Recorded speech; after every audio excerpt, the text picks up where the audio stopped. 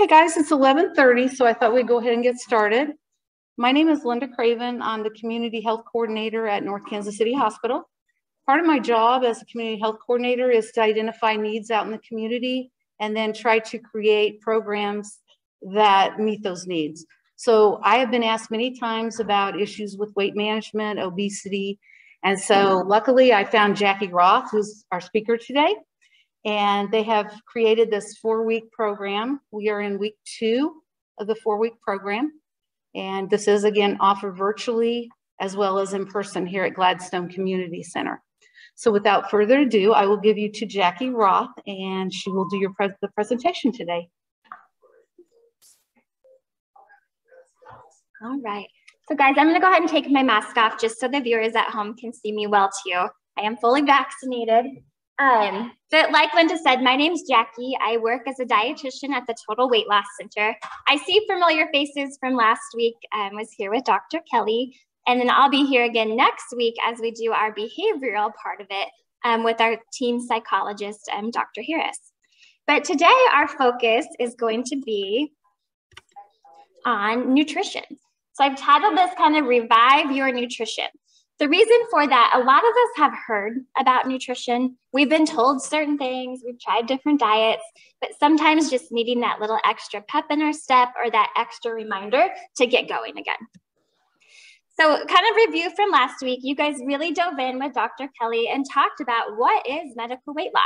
And it's that non-surgical approach that has the 4 different components to it, which is what this series is outlined to cover.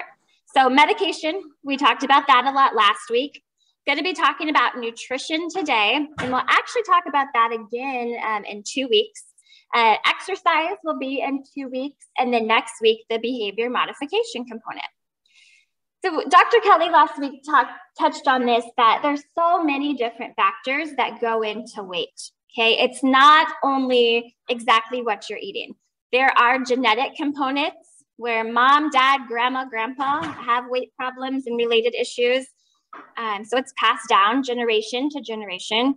There are tons of environmental issues. Like she said last week, we are not in a famine state. We are in that state of there's extra and we have quick access to it.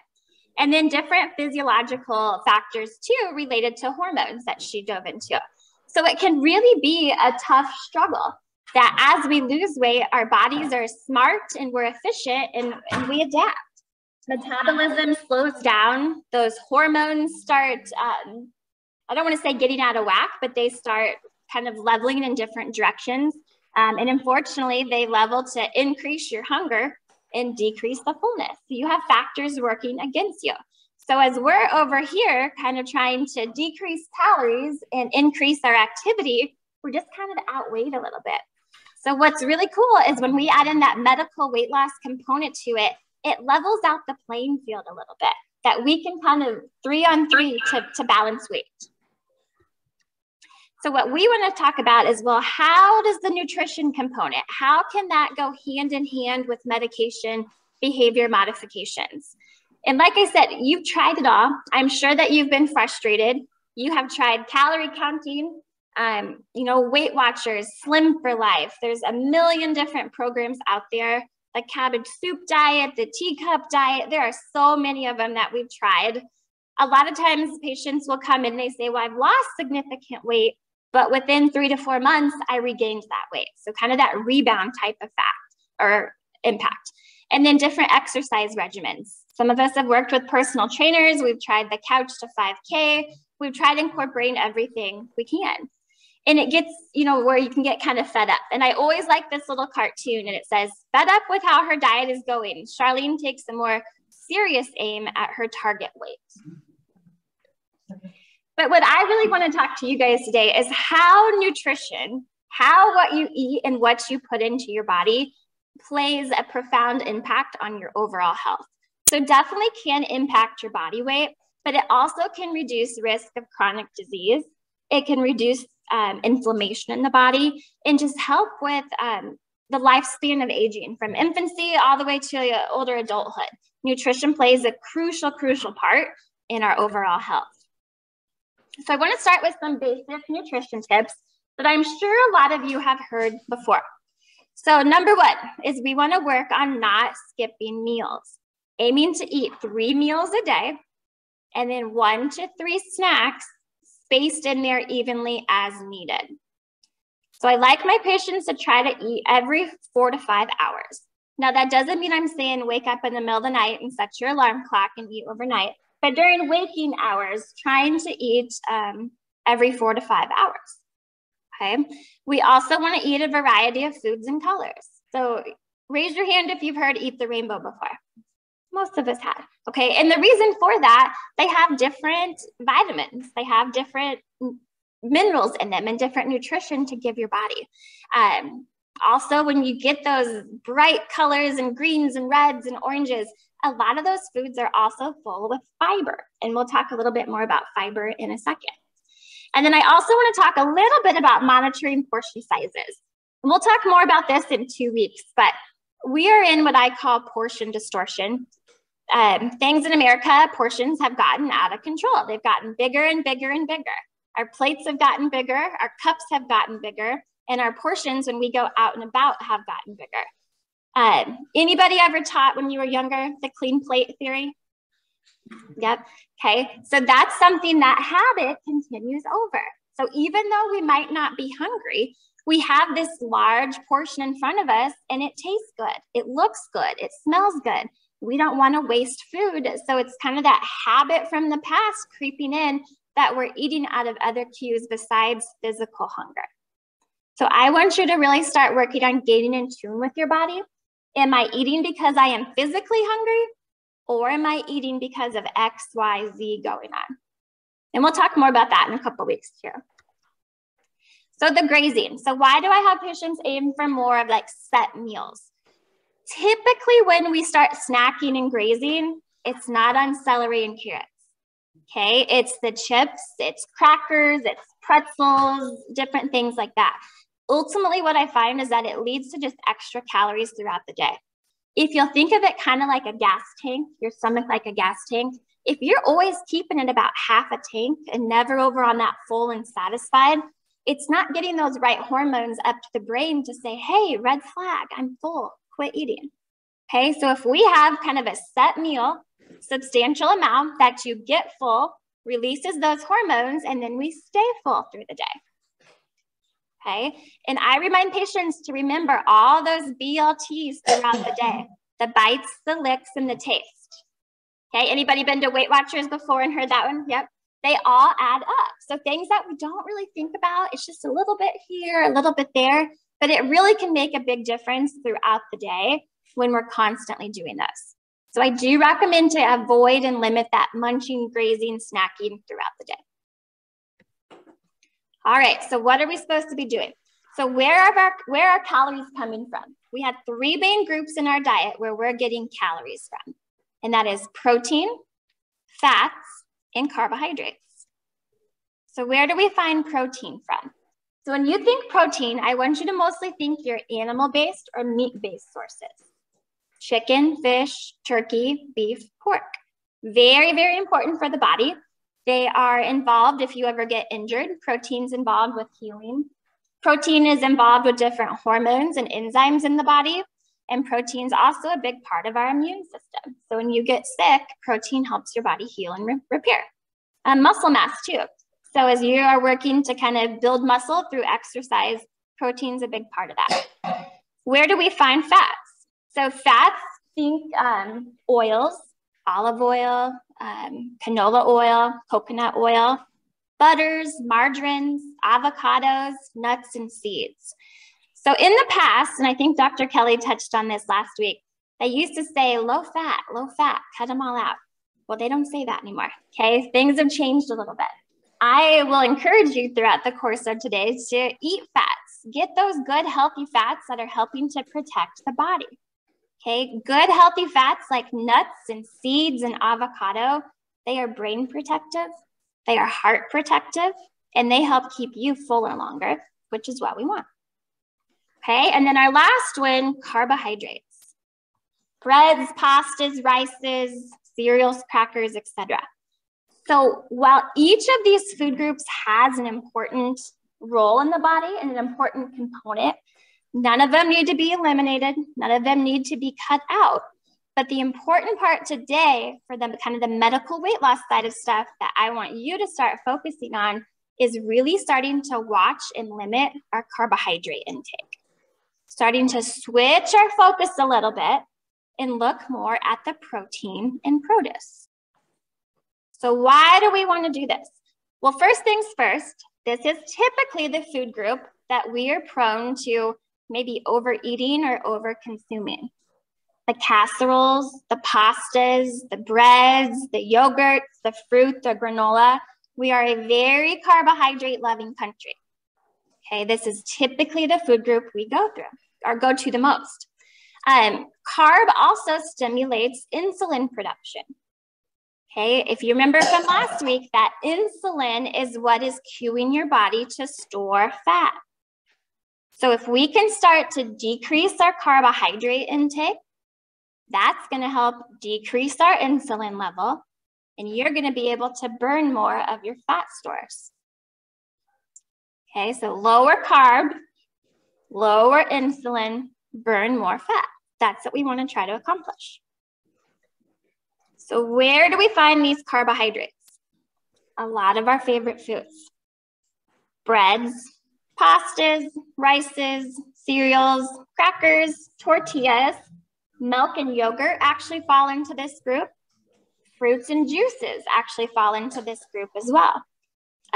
Snacks, cookies, cakes, ice creams, candies, that is all from the carbohydrate group.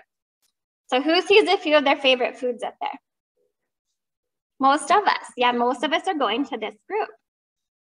I want you to know that carbohydrates also include vegetables. Okay, but within that veggie group, they're kind of divided into two different categories. Starchy veggies, non-starchy veggies. Okay, our three starchy veggies, typically our favorites, corn, peas, potatoes. Okay, so the three starchy vegetables, corn, peas, potatoes. Often what I find if a patient comes in, they say, well, dinner is a meat, a potato, and a veggie. A lot of times that veggie is corn or peas. So what that means is we're doubling up on that starchy side. What I want you to start going more for is the non-starchy vegetables. So what is the non-starchy? Well, pretty much anything besides corn, peas, potatoes. Lettuce, tomato, onion, broccoli, cauliflower, asparagus, cucumber, all those veggies are going to count as the non-starchy. Very little carbohydrate in them. I typically tell my patients you don't need to count them unless you're going to eat a whole bag of baby carrots. But a small serving here and there, I say don't sweat the small stuff. They are full of fiber, they are full of vitamins, they're full of minerals, and they are low carbohydrate. Okay. Yep, they would be the non-starchy veggies. Yep, all those peppers, like little sweet peppers that come in the bag, the red, the yellow, the green, all of those would. Any other questions so far? Okay, so how many of these carbohydrates am I supposed to consume a day? So if you are someone with diabetes,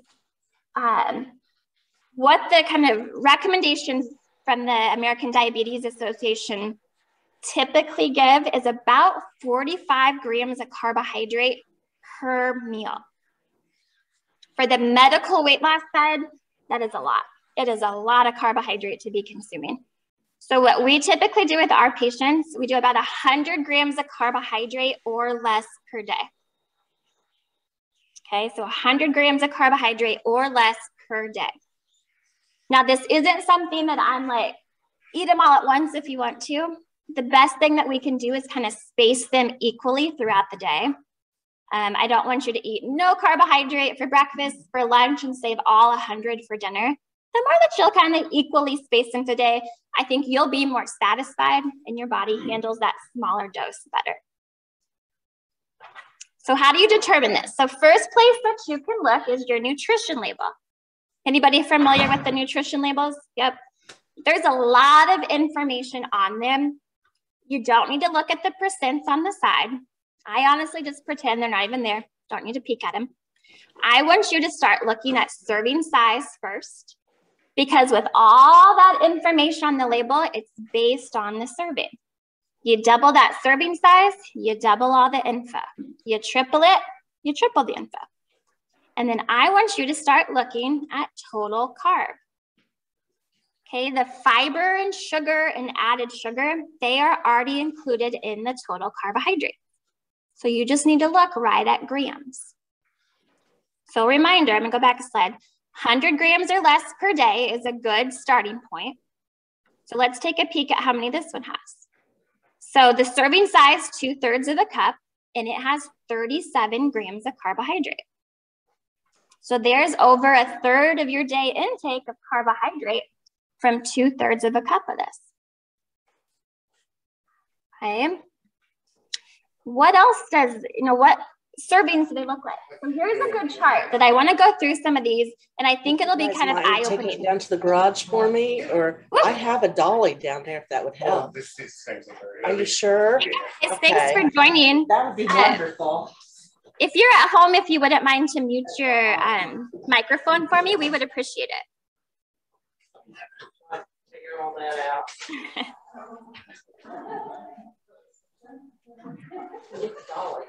Perfect. So again, if you're at home, if you wouldn't mind to mute your microphones for us, we're just hearing a little bit of background noise.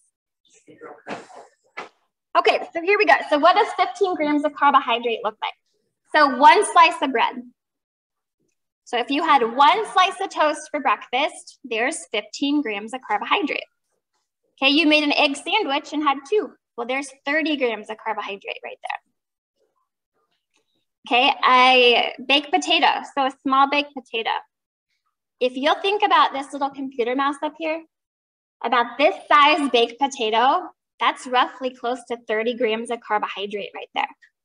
When's the last time you've seen a baked potato this small? Okay, remember we talked about portion distortion? Things are getting bigger. So you go out to a restaurant or even at home and do a baked potato, you'd easily be 60 grams of carbohydrate from the potato. 1/3 of a cup of pasta or rice. Okay, a fistful, so my fist, that's a whole cup. So visualize 1/3 of that. Okay, when's the last time that your spaghetti bowl had that small amount of pasta? Portion distortion. Okay, a bagel, you go to Panera or Einstein. Those are roughly 60 grams of carbohydrate. So it's 1/4 of a bagel, and most of us don't cut the bagel into 4ths. We eat the whole bagel. It's 15, but the whole bagel, we're close to 60. Pancakes. Think about a CD. Anybody use CDs still? I still have some. Okay, a CD size of a pancake. There's 15 grams. Okay, do they come that small at Corner Cafe? Typically no. Okay, portion distortion again. Fruit, apples, bananas, pears. So fruit's great for you. It does have fiber, it's full of vitamins, it's full of minerals, but it has a lot of natural sugar, which is carbohydrate. So an apple, banana, or pear, they are roughly 30 grams of carbohydrate. So you go and buy like a Honeycrisp or Red Delicious, anything like that, safely count that as 30. If you buy a bag of apples, the smaller ones, those can be closer to 50. Okay, so you have a banana and a slice of toast for breakfast. So the banana's 30. Your slice of toast is 15. There's 45 grams of carbohydrate already. One of your lower carbohydrate fruits is actually berries. Blackberries, strawberries, blueberries, raspberries. A whole cup of those. So a whole cup, and if you think about when you buy raspberries, the little containers, that's about 15 grams of carbohydrate. Dried fruit, so raisins, craisins, anything like that. Be careful with them. Serving size is only 2 tablespoons. So if you eat a little box of raisins, those are roughly 30 grams of carbohydrate. Containers of yogurt, if you'll get like the non-fat, no sugar added ones, they're about 15 grams. But if you were just to go pick up a container of store brand or Yoplait, just regular yogurt, minimum would be about 30 grams of carbohydrate. Milk, 1 cup of milk. So think of that if you have kids, grandkids at home, the little cups, that's about 8 ounces. Whose drinking cups at home are that small now? Most of them are big. So you fill up just a glass of milk with breakfast, you're probably looking at 45 to 60 grams of carbohydrate. Okay, and then juice, half a cup of juice, 4 ounces. That is 15 grams of carbohydrate. And again, most of us pour just a normal size glass. So it's really eye-opening when you start looking at, well, what is carbohydrate? How much carbohydrates in the food I eat? It's pretty easy to see how we can be over-consuming that carbohydrate. And it leaves you thinking, well, what the heck am I supposed to do? What do I eat now? We want you to start switching your focus to protein and produce. Okay, the first question I ask my patients to start looking at is looking at your plate in the morning and asking yourself, what am I eating besides carbohydrate? Okay, what am I eating besides carbohydrate? Because example of kind of a standard meal now. So breakfast, maybe we do cereal and milk. I'm sorry. Any insulation? Okay. Hey guys, if you're at home, would you mind to mute your speaker or your microphone for me? Is there a way to mute people at home? Nobody mentioned anything about it, so should it come with it? Should have. It shouldn't have been in the box. It wasn't. Guys. Here. So What do I do? That's right here. I'll take, I think the old installation should work. Yeah. There we Did go. I get everybody? Yep. There we go. Sorry, Jackie. That's okay. Okay, so at breakfast, maybe we have cereal and milk, carb and carb. We have oatmeal and fruit. Again, carb and carb. Yogurt and fruit, carb and carb. Pumpkin spice latte, lots of carb. Okay, those are easily going to be 60 to 70. And then we think about dinner.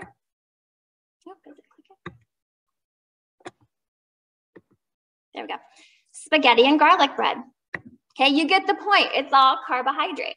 So what I want you to really do is look at that plate. What am I eating besides carbohydrate? Do I have a protein source there? Okay, remember, those protein sources are not stimulating that insulin production. They're not causing that fat storage. Proteins are also, they're denser and they're heavy. They help keep you fuller longer. I like to explain carbohydrates, especially the one like white breads, white pastas, white rices. Think of them almost as pre-digested. They don't take your body very long to break down. You digest those babies pretty quick. So then what happens is you get full, but then you're hungry again in a couple hours. Okay, so it goes through your system quick. Your blood sugar goes straight up, then straight back down, and we're ready to eat again. Then we get into that snacking, grazing, munching throughout the day schedule. So proteins are good at helping you stay fuller longer. And the goal, and it doesn't have to be overnight, I don't expect you to flip a 360, but your goal would be that each meal, each snack has a good lean protein source. Okay, so which protein sources? Well, there's lots of great proteins. Okay, your chicken, your fish, your turkey, beef, pork. They used to say don't eat eggs. They don't say that anymore. If you like eggs, go for it. They are A-okay to eat. The whole egg is. Your meats are going to be your best, highest quality protein option. Things like your nuts and your seeds and your beans, they definitely have protein in them, but they also fall in as either a carbohydrate or a fat source. So I call them kind of our combo foods. When you're picking protein, I like to say the more feet it has, the more bad fat it has. So fish, no feet. Turkey, chicken, 2. Pigs and cows, 4. So trying to pick more chicken, fish, and turkey, going to be a good option. choosing leaner cooking methods too. Okay, I'm not talking about frying and breading and all that type stuff, but doing more grilled meats, taking the skin off of it. White meat over dark meat has a little bit less fat in it. And then if you do your beef and pork, choosing rounds and loins. Sirloin, tenderloin, pork loin, round steak, those are all a little bit leaner cuts. Now, the more processed meats, it's something, don't do an abundance of it. But if you wanted, slices of ham or turkey, sausage, bacon, things like that, they can be incorporated. I do encourage you to flip that label around and look at it. A lot of those products, you would be shocked that they put sugar into them. So like you're nodding your head, you've seen it. Bacon, especially in sausages, are one that they do put a lot of added sugar into those. So flip the label around and kind of compare those and looking for that added sugar. Okay, produce. Look at all these options. Peppers, broccoli, tomatoes, cucumbers. The possibilities are endless. So again, it's eating the rainbow. So maybe for snacks, it's getting those little bell peppers. Okay, getting the little cucumbers, getting the cherry tomatoes. Maybe we swap the bread and do a lettuce wrap. Okay, for breakfast, maybe on the weekend, prepping a veggie omelet. You can do a scramble and put peppers and onions and mushrooms and then scrambled eggs so you have it ready for the week. Dinner, fajita. Okay, put that on top of lettuce or put that on top of spinach instead of wrapping it in a tortilla and then having rice and beans on the side. Because the tortilla, the rice, the beans, what group is that going to be? Yeah, those are all of our carbohydrates. So again, it doesn't mean they're bad. It doesn't mean to never have them. We just really want to start limiting them and saying, what do I have here besides carbohydrate? Anybody have any ideas of meals that you have at home that you kind of swapped this for that to decrease carbohydrates a little bit? Yeah, like veggies. Veggies? Good. What all are you doing? For example, I measure my veggies in a cup, half cup, and I know it says half cup cooked.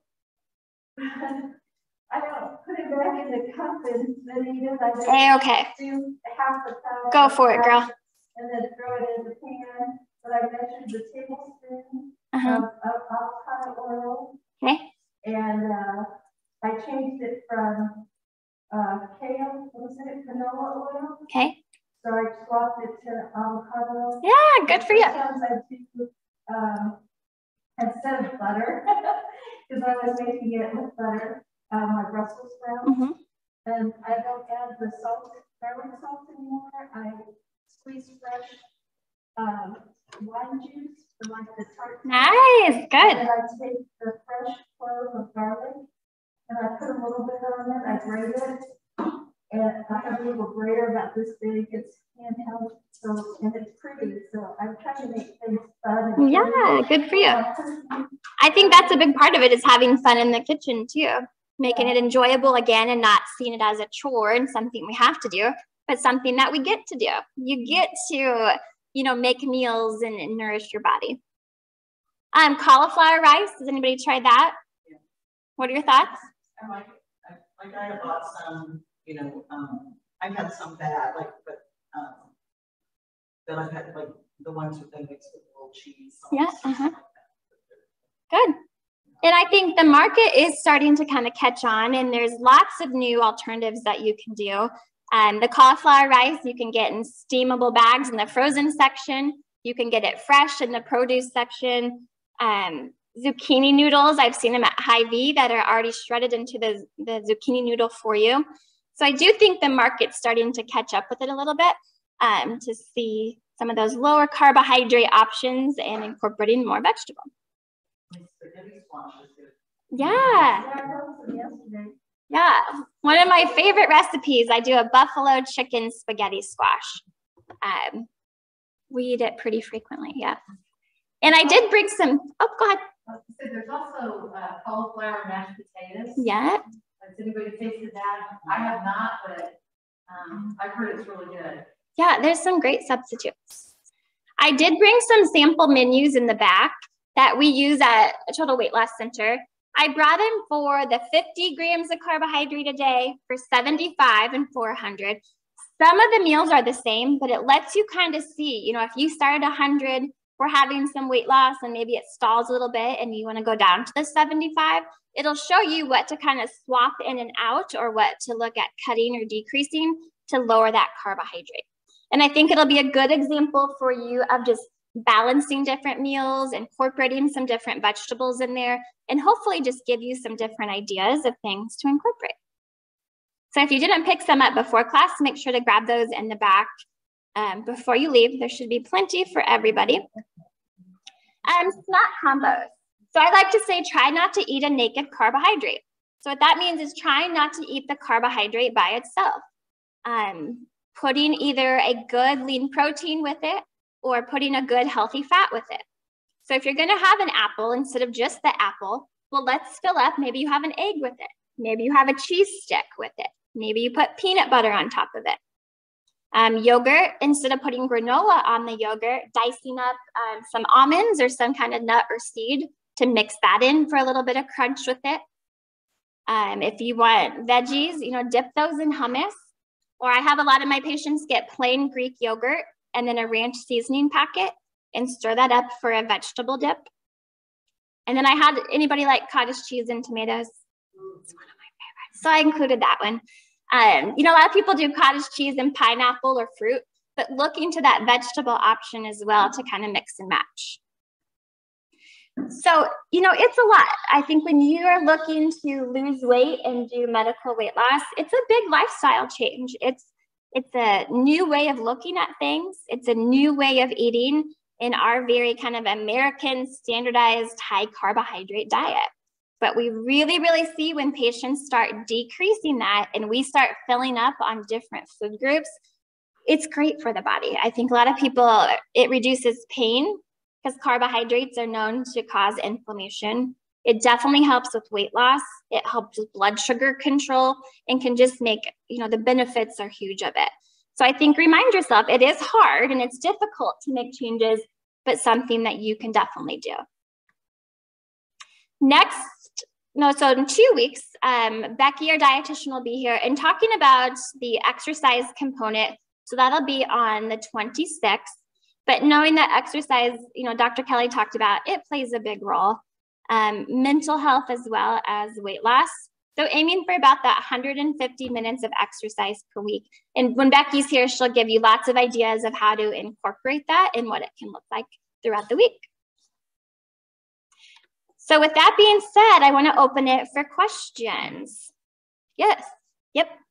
Talked about 100 grams of carbs. What about the other? For the different protein. So protein. So if you put together water macros, 100 grams of carbs, how much fat, how much protein by percentage? So protein, what we typically do is per person based on body weight, and typically 1.2 to 1.5 grams of protein per ideal body weight. So I can help you calculate that after if you want to. Yep, we do it based on ideal body weight, not your current body weight, is typically what we do. So that one's a little bit more fine-tuned. Carbohydrate or fat, typically 60 to 65 grams of fat per day is consistent with the American Heart Association. I'm a little bit more lenient on those. If you're incorporating good, healthy fats, I would much rather you do that than having extra pretzels or chips or cookies or different things. 60, 65 Yep. Good question. Did you have a question? Yeah, I was wondering about non-calorie sweeteners. Are they taboo or some better than others? No, so if you want to use them, definitely you can. I mean, I'm definitely not going to say to use a bag of Splenda a day, but if you're someone who typically sweetens tea, coffee, or whatnot with real sugar, subbing in Splenda equal Truvia stevia can be fine to do. Yep. There's not one that's better than the other. Well, they market stevia and Truvia as a little bit less processed, a little bit more natural. But my thought is use the one that you preference and that you are willing to use and will be consistent with using in place of sugar. Yeah, there's all kinds of them. I think keep in mind, you know, things like agave nectar and different stuff, they're really the same, or honey, they are, you know, teaspoon for teaspoon, the same carbohydrate content as sugar. So those don't make good alternatives. But if you want to do the Splenda, Truvia, Stevia, A-okay. Good question. If you don't eat the number of If you're below it. Yeah, so and you're not doing the max that they recommended for you.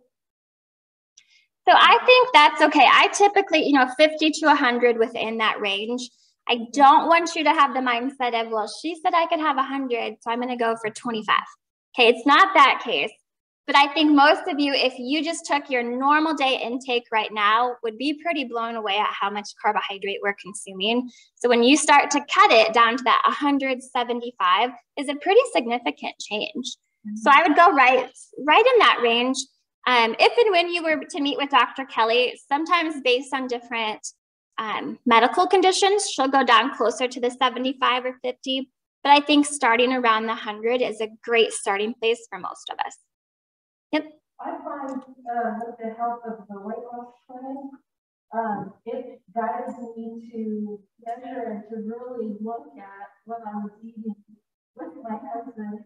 Like I started Monday, and I was eating so much different than he would prepare our dinners all the time, and it was like potato soup with ham, and it was chicken. Chicken salad with all the good stuff in it. Yeah. And I was like, I can't have that, you know. Yeah, it's pretty eye-opening once you step back and look at it. And a lot of people, food and carbs are your love language. So, you know, something happy goes on and you get a promotion or birthday, here's cake, here's cookies, let's celebrate. Yeah. And on the opposite, you know, we experience sorrow or a funeral and it's, here's casseroles and here's food, we're sorry, that we're pretty centered around food as a coping mechanism and a big part of life. So it does really encourage you and your significant other and different relationships you have to step back and kind of say, you know, what do we enjoy together outside of food? What are some new hobbies that we can pick up? Or what are some changes we can make together as a family and as a couple to change the way that we eat and live together? Okay, any other questions, concerns? I have a question. Yeah. Like the cauliflower crust and pizza. Does that make it? Well, those can be a little tricky. Yeah. Sometimes they can be tricky. If you're buying one that's pre-made, turn the label around and peek at that because they do typically add flours into them to get them to, bind them together. Some will use almond flour, which is a little bit less carbohydrate. But if they're using just regular flour, it can still be a pretty significant amount of carb. But getting like the thinner crust, definitely. And I encourage you look at, you know, zucchini on top of, put your pizza toppings on top of zucchini. Get a big portobello mushroom if you like mushrooms and put your sauce and your pepperonis and your, you know, all the pizza toppings on top of that and grill it. I'm just looking at some alternatives too. But there's also going to be times where you really want the pizza. Have a slice of the pizza, count it in, and move on. Okay, don't let a snowball effect happen that, oh, I had pizza today, so I'm gonna get donuts tomorrow, and I'm gonna swing by McDonald's for lunch. Don't let that vicious cycle happen. I think have it, enjoy it. We're thinking the big picture here, and then move on with it and get back on track. Any other questions?